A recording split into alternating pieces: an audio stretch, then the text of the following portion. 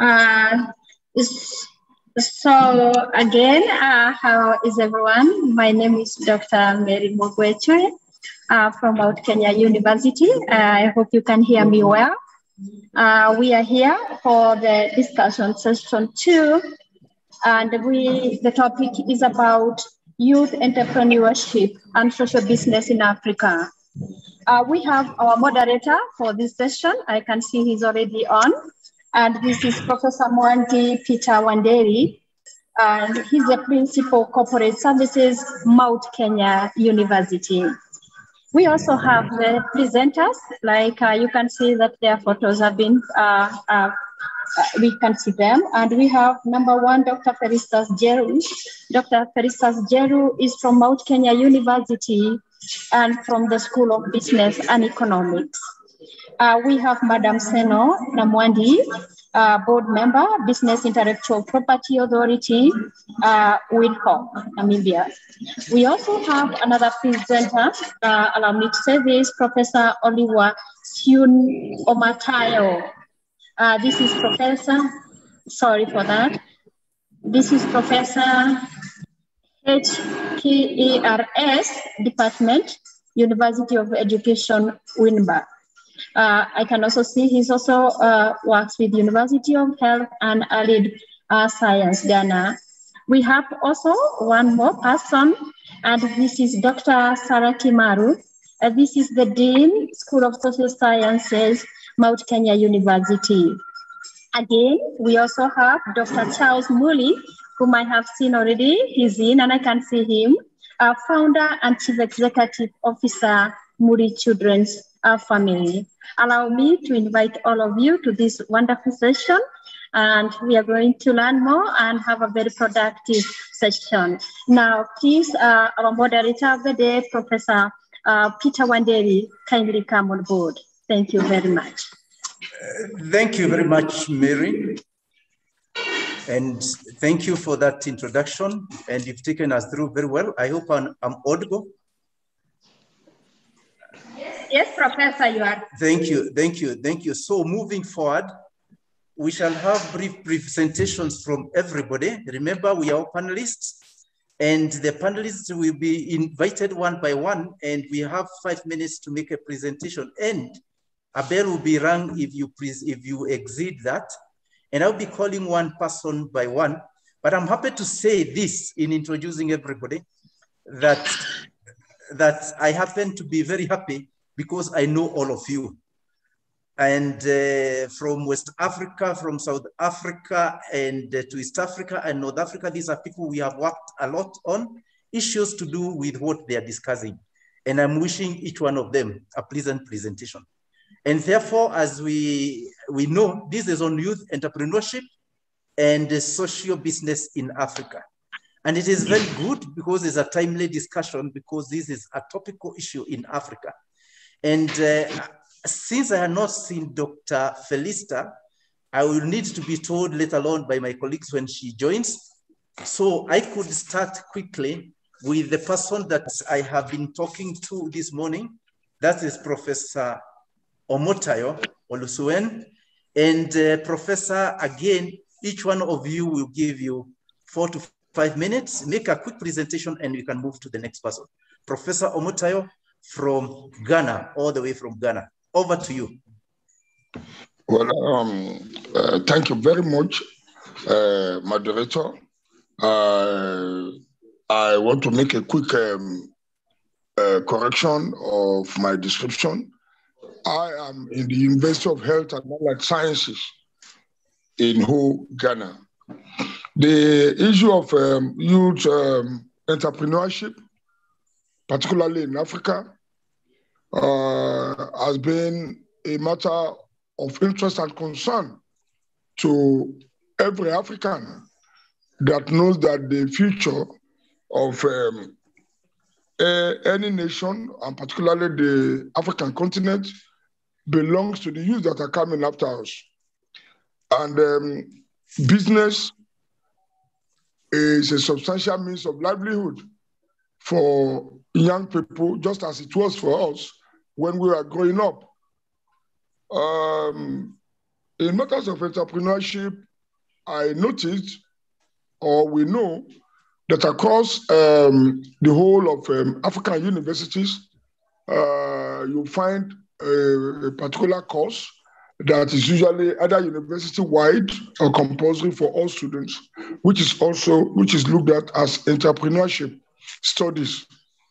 How far these entrepreneurship studies in Africa has translated into practicality as these youths get into the world of business or when they get into the labor market is another matter of concern. But I am from the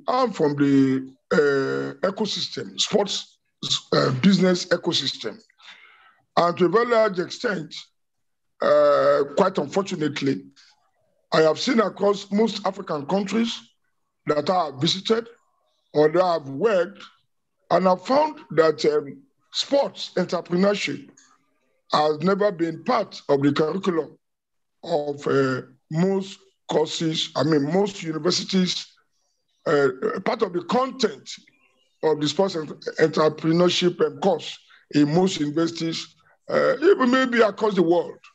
And I think Africa should take the lead in identifying those sports business activities that we can start introducing our youth to, such that they can be independent and become sole owners of their initiative in terms of implementation and having livelihood through it, such that sports will be another industry in which our youth can grow into and can be entrepreneurs in such areas. There are so many areas that our youth can go into in terms of sports entrepreneurship. They can go into sports entertainment by organizing competitions, seeking sponsorship for the competitions, and ensuring that they run it in a manner that it will be profit-oriented to earn them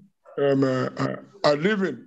Because the whole essence of entrepreneurship is to promote decent human existence and wholesome livelihood. So my take is that there should be a rethink in the content of the curriculum of the courses across Africa, if not what we are discussing in Africa, across African universities, to ensuring that sports entrepreneurship is included in the content of those courses. I think that is my take for now. Thank you very much. Thank you very much, Professor. I can see sports people know how to keep time. You no need to be reminded about the time. Keep it up. And now we move on to the next presenter. And I am still moving slowly because I'm not using any order because I am trying to see who I had connected with earlier on. And at this point, allow me to invite Madam Seno Namwandi. Seno, I'm trying to look for your, if you are in, Seno? Yes, I'm in. Thank you. As Seno comes, let me say that I have worked with her in Namibia at the International University of Management, and now she's working there. Also, she's in South Africa. And Seno, over to you. 5 minutes, make your presentation, and I'm happy to see you after very many years. Welcome, Seno. It's good to see you too, sir. Thank you very much for this opportunity. I really appreciate it to discuss something that I'm incredibly passionate about, which is entrepreneurship. But the angle that I approach entrepreneurship is that of innovation and intellectual property, because I am an intellectual property professional. And so when I look at entrepreneurship on the continent, my concern is the ecosystem that has not been built, a sufficient ecosystem that has not been adequately built on the continent to support and encourage entrepreneurship. At present, what we are looking at, an entrepreneurship ecosystem that will allow for entrepreneurship to thrive on the continent, requires academia, government, and private sector to work in what we call a triple helix relationship to actually to have a conducive environment for entrepreneurship. What that looks like is government creating the legislative framework within which that they can operate in. I was a board member at the Business Intellectual Property Authority, and what that looks like is creating registration processes that are important for entrepreneurship. So your ability to register a business in a country, what we call an index that the World Bank has currently done away with, the Ease of Doing Business Index. The Ease of Doing Business is a measure that we look at how easy is it for a business to register in a country. The different aspects of that registration include tax, include property registration, and also your ability to operate within the regulation and legislative framework within a country. Now, prior to the World Bank doing away with this index, we see that most African countries were not performing well in terms of the ease of doing business. One particular index that I was very interested in is the length of time it took to register a business in a country. So you look at countries like Rwanda and Mauritius that take hours or minimum 6 days to register the business. In the US, it takes approximately, at the time when I was looking at these indices, so I stand to be corrected, it took approximately 6 days for all your documentation to be complete. To give you an example of why that is important, in Namibia in 2019, it took 66 days for a business to be registered. So something so simple like that has the ability to actually deter entrepreneurship and not make entrepreneurship something that is conducive for most people. So something as simple as that is very important to actually encourage entrepreneurship. So that's the government's perspective.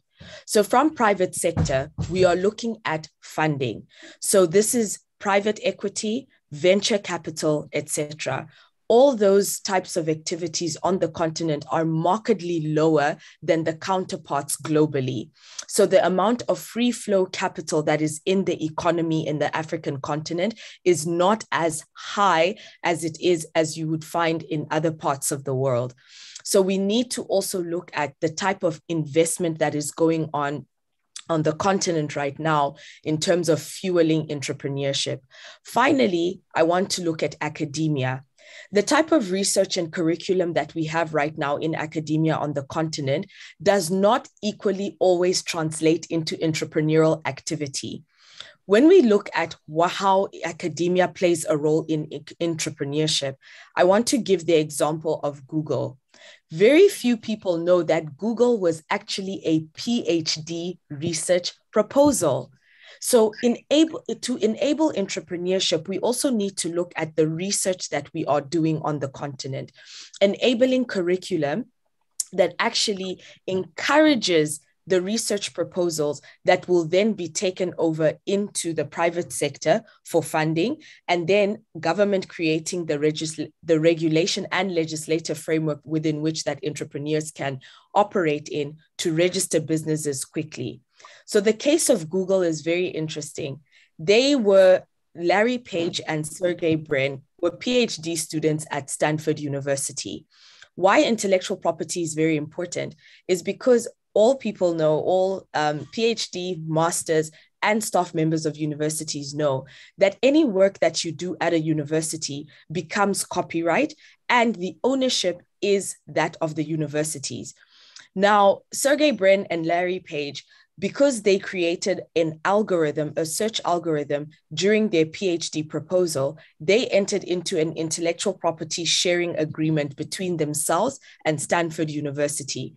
Stanford University was then able to generate funding and raise funds for patent applications and also to support the two PhD candidates in setting up their business. And eventually, Google is what it is today.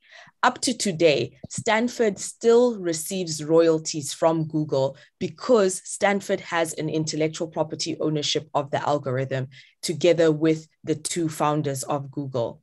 So that is the type of ecosystem that we need to be able to create on the continent to generate and stimulate entrepreneurial activity. Entrepreneurial activity has the potential to elevate economies.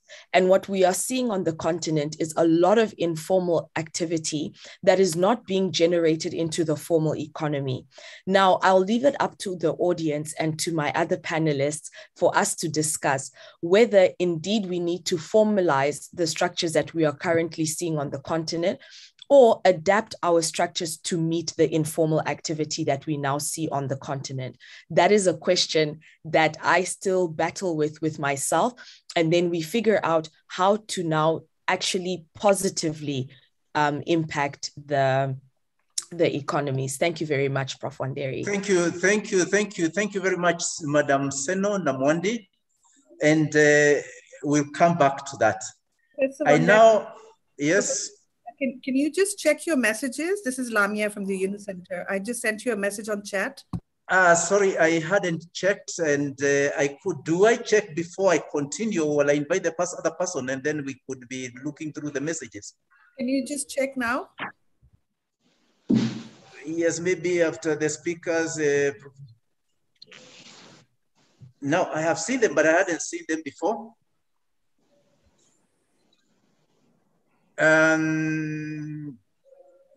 Well,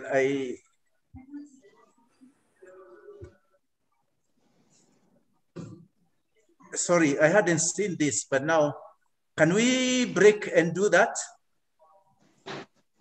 Can we invite him? Yes, please. Yes, sorry, I hadn't seen the message because sometimes when you're moderating, you concentrate on other things. Sorry, and there is a request that we invite Professor Yunus to first of all give some comment, but I would have requested one thing also, that Professor, if I had seen that message, I'd have requested that Professor Yunus also gets a chance to listen to Dr. Muli, because Dr. Muli again is a social entrepreneur who actually has 3,500 children he feeds every day and doesn't look for help, but he does it. So I will give if it was possible, I would have wanted to invite Dr. Muli to quickly say what you say, and then we invite the professor. Yeah, let's go ahead. Let's go ahead, do that. Okay, okay, thank you. Professor Dr. Muli, come and talk, and I'm happy as he comes on to say I'm introducing two giants. Both of them are giants in their own ways. And I'm very happy because these are internationally renowned persons. Dr. Muli, who has the largest family on earth of 3,500 children he feeds every day. Dr. Muli, over to you.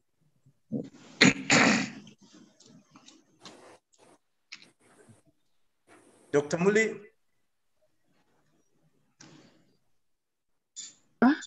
To join you in this conference. And thank you so much for inviting me to be one of you, because when we are talking about entrepreneurship, sustainable development, and so forth, we are talking also about our youth and what is that we can offer at this time when the world is so much limited into what they can offer due to the population.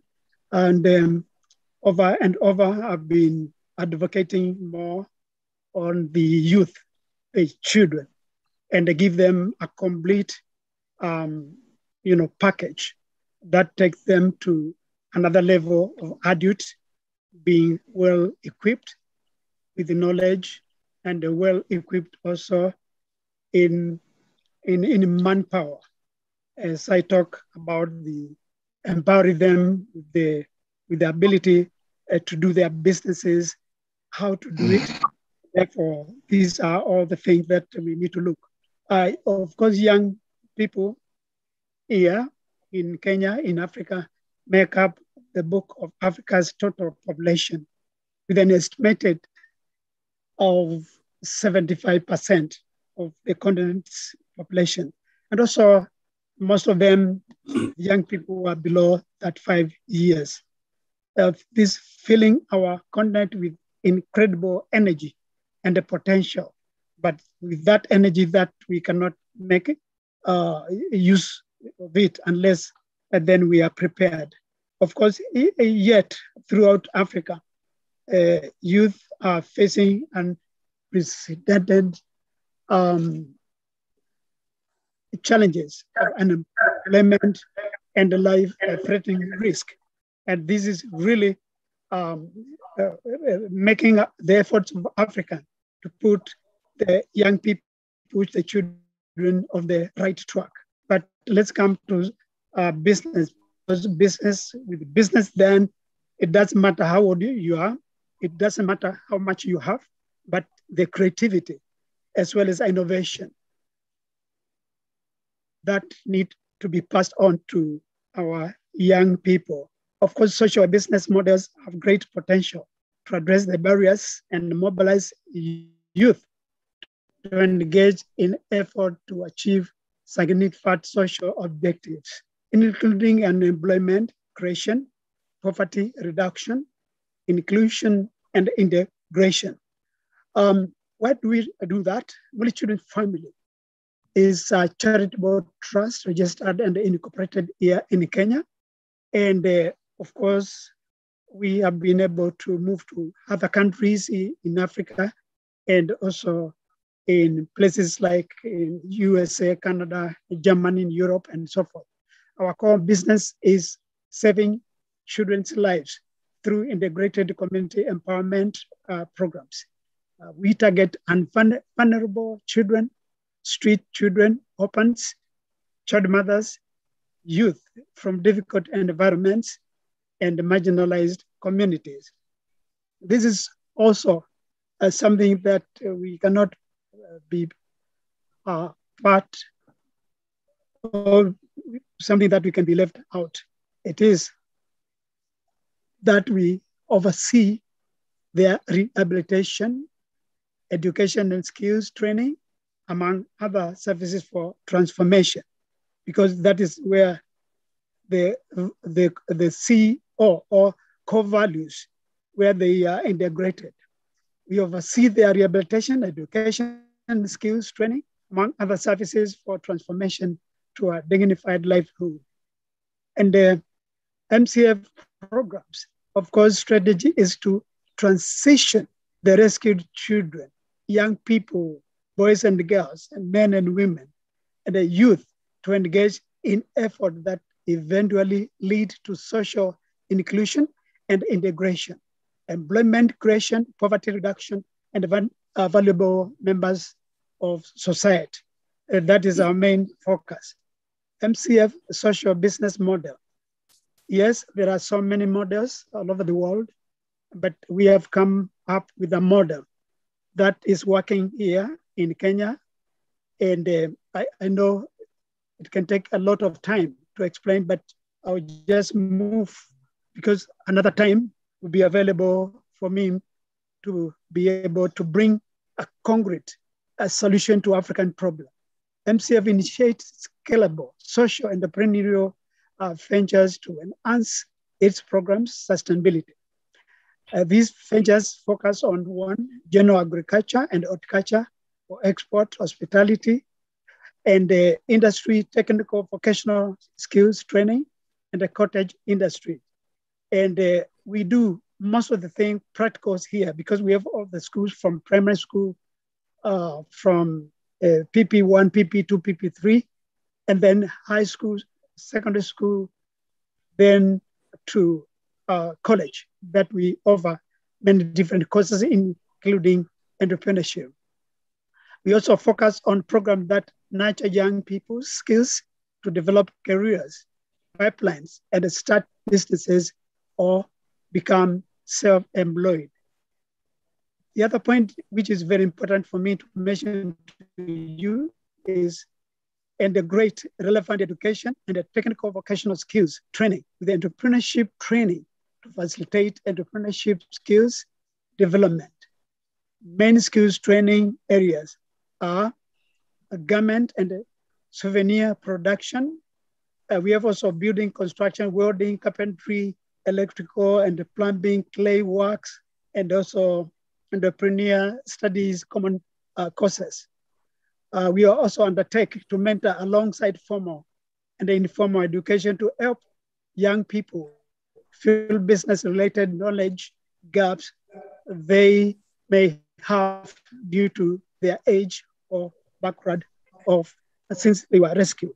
And this is what it can help our young people when we have been able. Dr. Muli,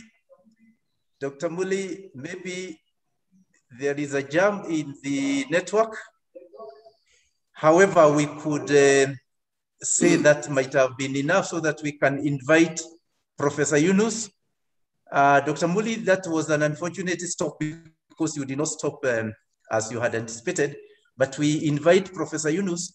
And in introducing Professor Yunus to Dr. Muli, because this should go on record, I met Dr. Muli in Germany making a presentation invited by the organizers of the conference, because he does a lot of work in Kenya in social business and activities. So I take this opportunity to invite Professor Yunus to make his remarks, and then we can proceed. Professor Yunus, welcome. Thank you very much, Mr. Moderator. Well, I just wanted to greet you, say hello to all of you. I'm very excited that this session could take place and we meet all those distinguished speakers to speak on this subject, entrepreneurship particularly, because that's a big component of social business movement that we build around it. And we were always saying that all human beings are born as entrepreneurs. That's why it's very important for us. And we said when we were in the caves, we were not looking for jobs. We are not sending job application to anybody from cave number 5 to cave number 10. We just went ahead and did things by ourselves. That's the human history. So entrepreneurship is natural to human being. We grew up as an entrepreneur, as a problem solver, as a go-getter. But somehow economics kind of came and took it away from us. They said, no, you have to have a job. A job is your ultimate. Without job, you are nobody. So we have designed everything to create, find a job, desperation of getting a job, or desperation of not getting a job, and so on. So we are trying to see how to design social businesses to help everybody to become entrepreneurs. One of the early experience that we have in turning people into entrepreneur was through microcredit. And you're familiar with Grameen Bank, perhaps, and all the microcredit programs in Africa and all over the world. Microcredit is not something to provide you with a job. Microcredit provides you with finance so that you can start an enterprise by yourself with the small money, sometimes as small as $5, it could be $10, maybe $100, $500. That's about the money you need to turn yourself into an entrepreneur. So today, globally, there are millions and millions of women, particularly with a very low income, turn themselves into entrepreneurs because they have access to finance. So I have been always appealing to people to draw their attention that finance is the oxygen of entrepreneurship. That's the point I wanted to make. You have to bring finance on the table so that people can turn into entrepreneurs. Without providing finance, without making arrangement for finance, no matter how much you preach about entrepreneurship, it will go nowhere because people cannot go with empty hands to start entrepreneur. Somebody has to provide them the funds, the finance, so that they can become entrepreneur. So that's very important thing. Is if you provide the finance, and all human beings, irrespective of where we are born, what kind of background we have, what kind of skill we have, all human beings can turn into entrepreneurs. So that's one concluding remarks that I wanted to make. Another part of the point that I wanted to make, when you talk about entrepreneurship, we saw how women becomes very good entrepreneurs. And you'll see microcredit is focusing on women all the time because they are so much more dedicated entrepreneurs and they bring their creativity, bring their dedication to turn themselves into entrepreneurs. And then we say this finance would be available to people that I'm talking about, people at the very bottom of the income level, only if you create financial system or financial institution as a social business. If you want to make money by lending money to the poor people, you'll always have a tendency to become loan sharks. So you go in the wrong direction. So that's one underlining point that the finance that you want to make to the entrepreneurs could ideally be social business finance, so that you are not interested in making money, you're interested to turning people into entrepreneurs and in a sustainable way. After microcredit, what we have done we have created another social business called Social Business Venture Capital Fund. We tell all the unemployed young people in the country, and the very low income people who are desperate to get a job, don't get a job, don't have a job. It's very hard to find a job. So we said, forget about job. You tell yourself again and again, I'm not a job seeker, I'm a job creator. I'm an entrepreneur. And behave like an entrepreneur, think like an entrepreneur. And then you'll find your way. And if you need money, we have the fund. We created a social business venture capital fund, which is just a pot of money waiting to be invested in anybody who is interested in creating a business. So anybody who wants to create a business among young people, unemployed young people in Bangladesh, we said, we are here to provide you the finance. So we have been doing it. Now we have over 80,000 young people running their businesses with the financing from the Social Business Venture Capital Fund. What is the specialty of the Social Business Venture Capital Fund? Specialty is it doesn't want to make money for itself. It doesn't want to take profit out of this business of investing money to others. Only thing it's interested in to go to the unemployed young people with an idea to start a business and get the money back so that the money doesn't fall short. It continues to be available to further investments into other people and so on and so forth. So we tell the young people that we are not interested in your profit. You make the profit and you give the money to us to return our investment so that we get our original investment. Nothing more than that. How do we cover our cost? We provide some services from the fund.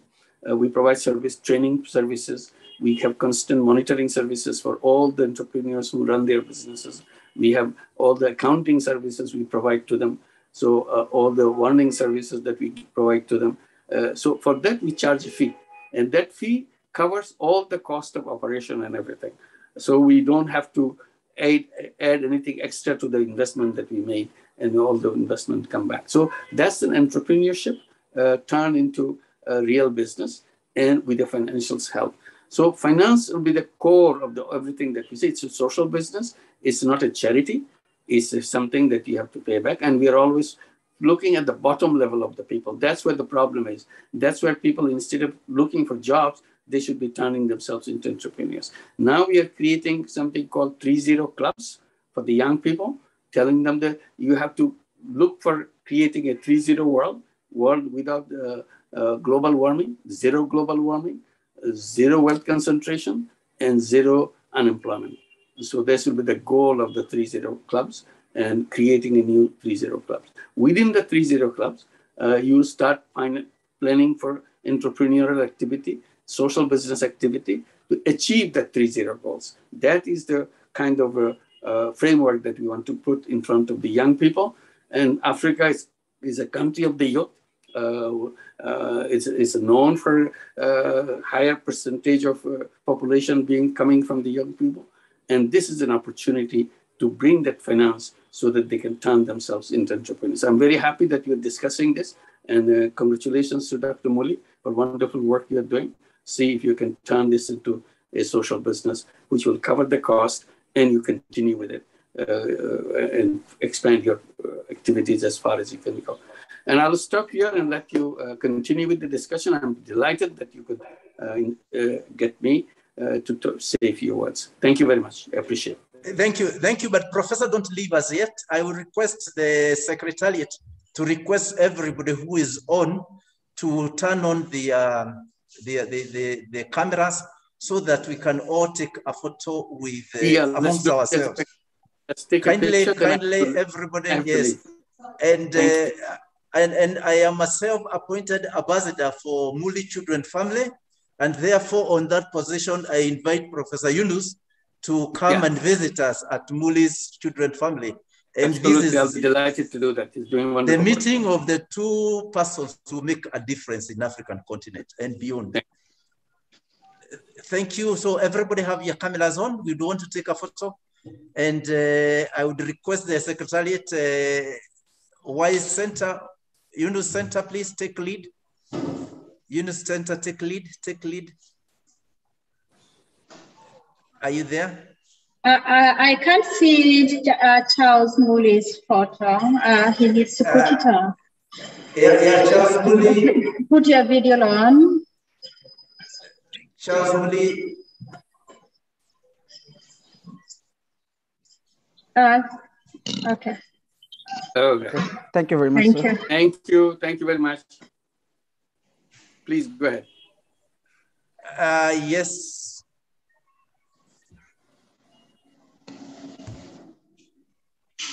Thank you very much. Mary, are we done? Yes, we are done. We can move on to the next presenter, Professor. Thank you. Thank you. Thank you, Professor Yunus. Thank you very much. We look forward to seeing you in Kenya. Thank you. See you soon. So Bye-bye. the next, thank you. The last two presenters will be very brief. One of them is Dr. Kimaru Sarah, and she has a few minutes to say what she is doing with the persons who is enabled differently at the university. Dr. Kimaru Sarah. Thank you, Professor. I take this opportunity to appreciate the invitation. And now I want to say that I'm happy when we are sharing about youth and entrepreneurship. I want to present on empowering persons with disabilities through decent business in Africa. We realize that 15% of the world population is constituted of persons with disabilities, and 80% are those who are living in developing countries. We also get to know that disability is highly correlated with poverty. And so most of the persons with disabilities are economically handicapped. So my aim on what I'm presenting this particular morning, I want to say that we need to see how we can remove this mindset of persons living with disability, in that they can only handle small businesses which may not give them a livelihood per se. And how do we achieve this? We can do this by providing proper mentorship and coaching initiatives so that the persons living with disabilities may be aware that there are people that are successful in businesses and have disabilities, and therefore they'll build confidence and they'll put up businesses and they will run with them and they'll build their self-esteem, and eventually or ultimately we shall have families that are stable despite the parents who are living with disabilities. Secondly, I would wish to say that it's also good to make a deliberate move in terms of exposing these people to successful businessmen. And this will again bring the issue of empowering them deliberately and see that these people are able to achieve at least a better living than what we have had before. In Africa, we are used, and maybe elsewhere, we are used to persons with disability being found to live in the streets and depending on handouts, those that are given small tokens by people who are passerbys.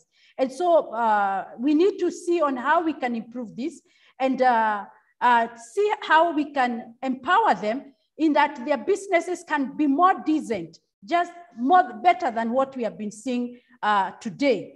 When we empower persons living with disabilities, we are likely to improve their livelihoods, and we are also able to make them wealth creators. So my slogan this morning is to say that we can remove the street persons with disability along the streets, and we make them wealth creators other than street beggars. The other thing I would wish to say is that we can bring on board what we call financial inclusion, where the microfinance institutions that are supporting services and providing maybe monies for persons to run businesses, they can offer friendly terms for persons living with disabilities, in that we can give disability-friendly, inclusive practices that are going to be supportive to persons living with disability, in that they should not fear to approach a financier, they should not fear to approach a bank where they would need money to run their businesses. They would feel comfortable. So this is my dream and my desire, that Africa can be changed and we can have persons with disability living decent lives through decent businesses. I would also urge the persons who are running businesses to also desire to preserve 5% of their jobs that they have within their businesses to persons living with disability. And this can also be source of finances. We all start somewhere. I want to concur with what Professor Yunus has said, that all of us were born entrepreneurs. And so even persons living with disability, they have a potential in them, if only they are given resources, if only they are economically empowered. So I would urge the finance institution to also give privilege to these people and be friendly in their terms, that when they see a person with disability walking to their offices, they should see what they should offer and even lengthen their terms in terms of offering credit to these people. So this would be good, and I want to urge that everyone who is here, you be a good ambassador on how you can see this street beggar with a disability who is along your street. You see on how you can hold their hand and bring them up and see to it that they can run a better business and live a decent life. Thank you so much. Thank you. That was quite powerful. That was quite powerful and well said. And we'll come back to it if there is time. We have the last presenter, and because she also logged in late, a little penalty for that. So she will do 2 minutes, because when we were allocating time, she was not there. So Dr. Felicitas, over to you, 2 minutes. Tell us what you have, and then we can be able to open 5 minutes to the plenary. Thank you, Professor. And I appreciate everyone for this time. And you can hear me? Yes, very well, very well. Yes. My topic is calculating social enterprise, youth unemployment in Africa. With 2 minutes only. Yes, please. Yes. I'm going to really hurry up. Now, why I'm talking about triangulating is because the reason why we have so much unemployment in Africa is because of the populations. Over the decades, the population in Africa has grown, and it is not in tandem with the growth of economic activities. And because of that, so many of our youth remain unemployed, did not know what to do. An economy that is unable to manage its youth and the energies that the youth has, then it's a lost economy. As such, I want us to look at different challenges that are posed by the youth population, including the water, sanitation, environment, infrastructure. All those becomes a challenge when the population is greater than economic activities. However, looking at the other side of the coin, we are able to change all those challenges into benefits, social enterprises. All the youth needs to do is to identify the problems that they have in their societies, and they're able to provide solutions to those needs. And when they provide solutions to those needs in the society, they are likely to make money. I want to give an example of the issue of water shortages in the country or in Africa. That can be a business to the youth, and the youth just need to identify what is it that they can do to provide water to their society. And once they have solved that problem, then basically money will follow them. Let's look about the issue of sanitation and garbage. Again, that is another social enterprise. A problem in the society, a problem that can become an enterprise. Let's look at the pollution, or papers littered all over. That again can be a social enterprise. And basically what I'm saying is that if the youth is able to identify the key problems that is troubling their very societies, and they look for ways of providing solutions to those problems, then those become their businesses. And once they have built those businesses, they are sustainable, they will provide solutions to the problems, and they will also be able to make benefits. We all know that the issue of a population in Africa has really become a major crisis, such that even the United Nations goal number 8 is seeking to address that problem. And because of that, we in Africa can be able to provide, by educating our youth and mentoring them, to be able to identify those problems that are existing in their society. So basically, it is the issue of regulating the societal needs to employment. Thank you, Professor. Thank you. We appreciate you have summarized what you wanted to say in 6 minutes into 4 minutes. Now, at this point, we have a chance to interact. Not very many minutes remaining, but about 12 minutes. But at this point, maybe I could give a direction that my colleagues who are with me at the venue, they could keep on checking on the chat. If there is any question, we could respond to it. And also, if there is an urgent additional point from the persons who are on board. And I could start by saying this, because you had the topical presentations, let us work together and come up with little concepts, because this was a very good movement. We have shared our thinking. We have issues to do with the sports and youth empowerment. We have entrepreneurship. We have talked about, there is a presentation on the persons enabled differently and the entrepreneurial capacities. We have all these aspects that have been mentioned. The issue of intellectual property rights, the issue of youth that are involved and the young persons who are quite disadvantaged and they are on the street, who are the target persons for Muli children family. All this, let us put the concepts together, present it, and this can be a post-conference undertaking. And this is my take. But now we can ask a question, a provision for questions. Miriam, what tell me if there is anything in the chat? Yes. Thank you very much, Professor. We have Dr. Mugera's hand up. Thank you, Chair. Thank you. My question could go to the presenter who presented on the model, business model for people who are enabled differently. Maybe, I don't know, from my experience, could she share with us if there is any model that has worked anywhere that it can be borrowed, especially for countries like Kenya? Which model has worked anywhere that we can borrow and then we try to implement it locally? If from my experience, please. Thank you. We can take 2 more and then we finish it up. Mary, lead us to another one. Yes, I haven't seen any other posts. Then you can go ahead. Dr. Sarah. Okay, before Dr. Sarah comes in, we have Omatayo, Professor Matayo's hand is raised up. Omatayo?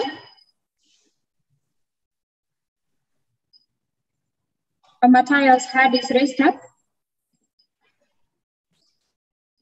Okay, seems he's still muted.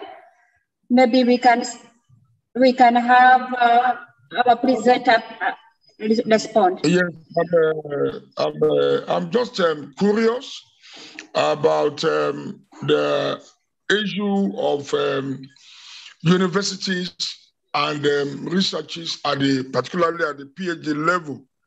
And I was thinking and suggesting that apart from people writing PhD works for the purpose of attaining a degree, I think the time has come for PhD projects, particularly PhD projects, to be tied, to be solution-driven to societal problems. And in that wise, I think that can be promoted by ensuring that proposals are made to go into a competition, and the one that is targeting solution to a major societal problem, particularly youth unemployment that we're talking about, could be given some support in terms of funding and implementation, so that we can replicate what happened to Google and Stanford University. Prof, let's be brief. Let's be brief. Time up. Yes, I'm just done. I'm just done. Thank you. We can now go to Mary. Yeah. Sarah, and Mary. Sarah, thank you. Okay, thank you. And I thank Dominic for the question. I want to say that we have many models that have been adopted to support persons with disabilities. However, I would say that we need to work out on a braided model which can operate for Africa. And so this is possible I think it's all about academician and business people coming together and seeing on what can work well and to target on persons able differently. I trust that you have heard me, Dr. Mugere. Yes, thank you. He has, and I want to add that even as he hears you, there is some echo. Even as he hears you, I want to add that Muli's Children Family is also another model, and we could also adopt it for Dr. Mugere and ourselves. Back to our MC, Madam Mary, Dr. Mary Mugwe, so that she can end the session. Thank you, everyone who has done a very, very good job. We thank you very, very much. That was a very, very resourceful kind of discussion on youth entrepreneurship and social business in Africa. Special thanks to Dr. Felista Jeru, our moderator also, Professor Mwangi Peter Wanderi. We thank Madam Seno Namwandi. We would also like to thank Professor Omatayo, Dr. Sarah Kimari, and as well Dr. Charles Murray for being here. Thank you so much. Also, Yunus, for your kind contribution to this session. We thank everyone. The discussions continues on our chat, and even as we go for a short break of 30 minutes. Thank you, and thank you very much. Asante. Thank you.